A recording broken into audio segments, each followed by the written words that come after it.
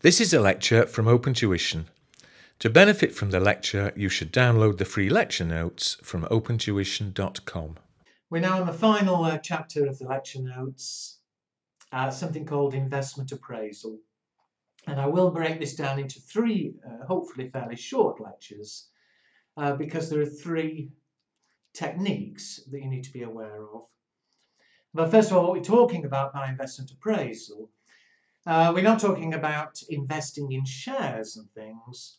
We're talking about investments in new machines. Maybe we're thinking of buying a new machine. It'll cost us 100,000. And we need to decide, is it worth buying the machine or isn't it?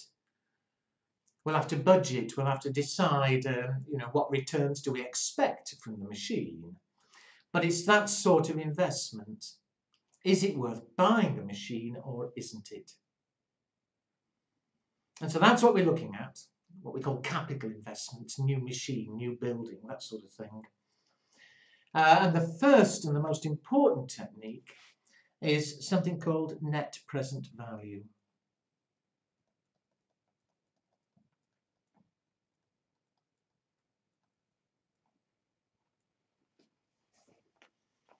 And what we do here, the idea behind this is very simple. In practice, we'll do various budgets, but we budget what cash flows we expect from this machine and base the decision on whether we get back more cash than we spend or less. Let me show you what I mean with the example. Example 1. A new project will cost 80,000 and is expected to last 4 years. At the end of 4 years, it's expected to have a scrap value of 10,000. So we think we'll get 10,000 back at the end.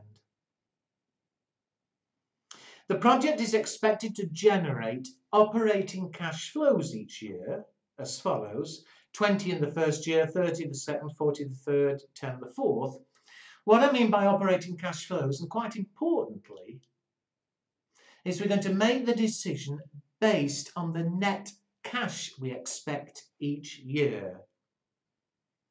So in the first year, presumably we expect to be selling units, we'll receive the sale money, there'll be various costs of making the units, we'll be paying out. Well, the operating cash flow is the net cash each year, and quite importantly, it's the cash we look at, not profits. I could go on forever here, but really it's later exams. But it's cash the company needs to pay dividends to its shareholders. It's cash the company needs to be able to invest in new machines in the future. And so we forecast what the cash we expect is. And so what do we expect these flows are? As of now, which we always call time zero, we expect we'd have to spend 80,000. I'll put it in brackets. It's an outflow. We're paying cash. In 1 year's time, we expect to receive an inflow of 20,000. In 2 years' time, another 30,000. 3 years' time, another 40. 4 years' time, another 10. But also, remember, in 4 years' time, we'll scrap the machine, we'll sell it. It says at the end of the 4 years, we expect to sell it for 10,000. And so those are the cash flows we're expecting. Pay out 80, get back 20, 30, 40, 10, 10. And if it weren't for one problem, it'd be easy. Because to make the decision, we say, well, if we get more cash in than we pay, it's good and we'll buy the machine. If we get less cash in, it's bad. And here we pay out 80. How much do we get back? 20, 50, 90, 110. So you pay out 80, you get back 110 with a surplus of the difference. It's worthwhile. Except, of course, there's interest. we're having to pay interest on money at, what is it? 10% a year. And so, although if there was no interest, you pay out 80, get back 110, a net 30,000. We need to account for the interest.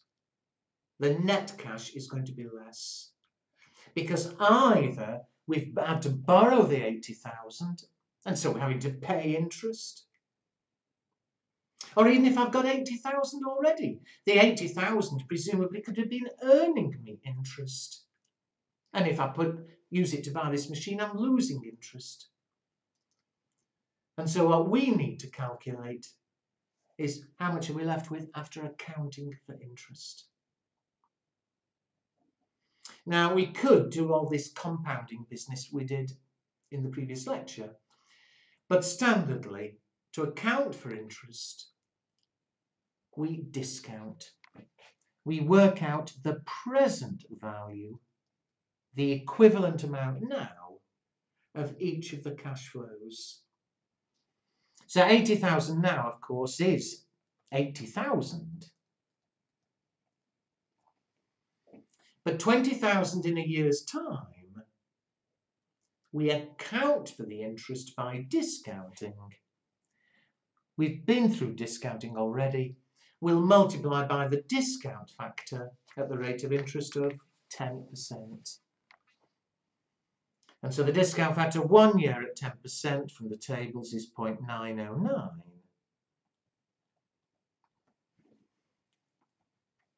And so the equivalent amount now, the present value, 20,000 times 0.909, 18,180.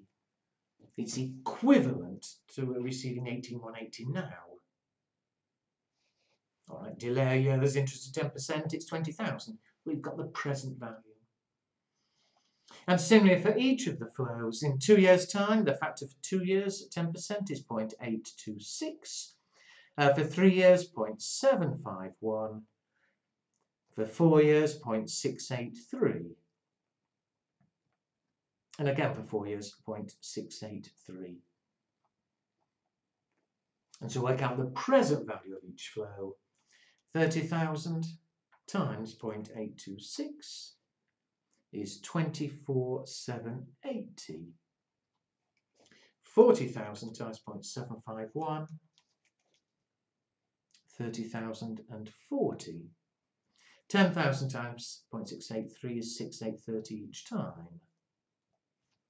So there's the present value of all the flows, the equivalent amount now. Pay out 80, get back 18, 24, 36, 6.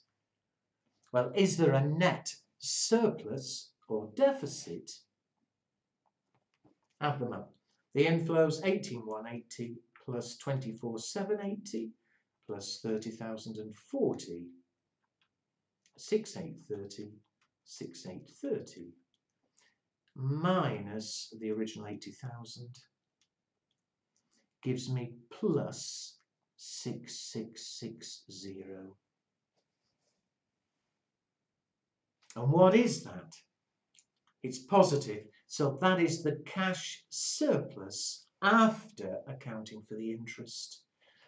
And if it's a surplus, if it's positive, you accept the project.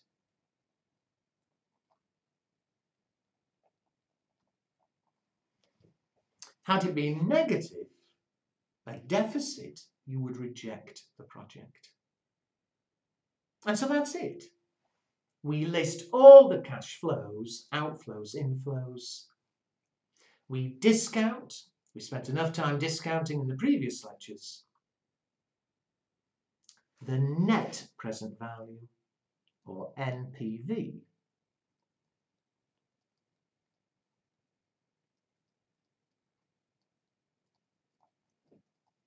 Again, if it's positive, there's a surplus and you accept. If it's negative, there's a deficit, you reject. Here, there were different flows each year, so I used the ordinary present value tables. Had it been the same amount each year, had it been 20,000 each year, Might not use your annuity tables. We've been through all that already. But that's how we apply the discounting to investment appraisal. Okay, now before I pause, I'll stop this lecture because I said I'm splitting this into 3. Do appreciate in practice, all those figures we've been using are estimates.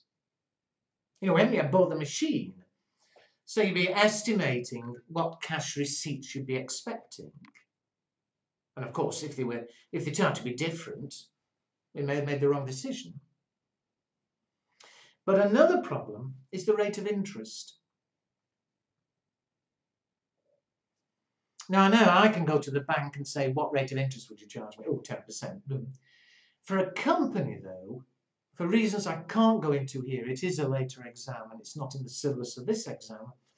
But for a company, it's impossible to calculate the cost of money exactly. Because companies borrow from shareholders, they borrow from loans, all sorts of things. And so all you'd really know is that interest we think is about 10%. But we could be wrong. And what happens if the interest turned out to be 11%, 12%? I think you'd accept that the more the cost of money is, the higher the interest, the worse the project will be. And so if the rate of interest turned out to be 15%, the project would be a lot worse, the net present value would be a lot lower. If it was still positive, no problem. We're still happy we've done it, but if it ever went negative, we'd have made the wrong decision.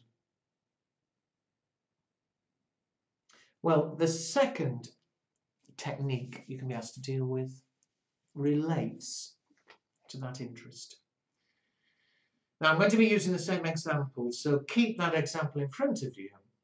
But in the next lecture, we'll look a bit more about the interest rate.